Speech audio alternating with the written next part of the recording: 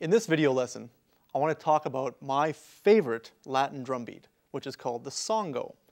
Now this is a beat that was actually designed for the drum set. Now what I mean by that, it wasn't adapted from percussion instruments from the 1940s, 50s, and so on. It was actually created for this instrument. I'm going to break this down for you, nice and slow. You can see how this one works. Exercise number 1. If you look at this one on the sheet music, you'll notice that the ride cymbal, you can play the bell if you want, you can play the surface, it's your call, is played on the half note, which is 1 and 3. So you're just playing 1, 2, 3, 4, 1, 2, 3, 4. So that's simple, that's the simple part. The left hand, which we'll play on the snare drum for this example, is on beat 2, on the and of 3, on the and of 4 in the first bar. Second bar, we have 2 snare drums on the and of 1 and on beat 2. Then we have another snare drum on the and of 3, and finally the last one is on the and of 4. So we want to practice this before we add any feet pattern. Watch this.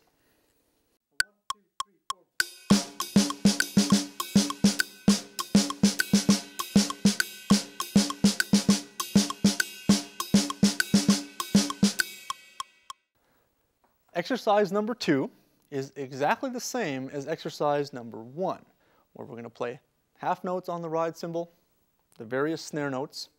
Now we're going to play the bass drum on the and of 2 and on beat 4 in both bars.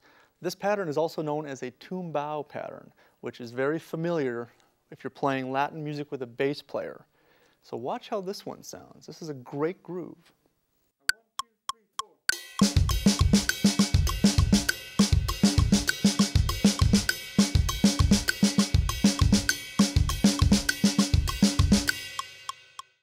Exercise number 3 is the Songo complete around the full drum set. Snare drum, 3 toms, and the bass drum. The first bar is exactly the same as exercise number 2. Your left hand is going to remain on the snare drum. Bar number 2, if you look at the exercise, the small tom is being played on the and 2. The mid tom gets the and of 3. And the floor tom is being played on the and of 4. The nice thing about this beat is it's linear. What linear means is no 2 sounds or no 2 limbs are being played at the exact same time.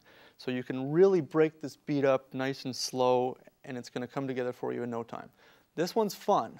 Watch this.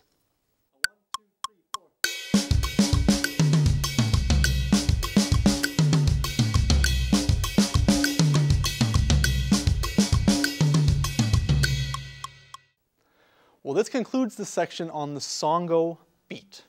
A lot of fun to play. I would suggest practicing it slow, fast, incorporating some fills and some solos, and then find some great play-alongs out there you can play some Songo grooves to. Have fun.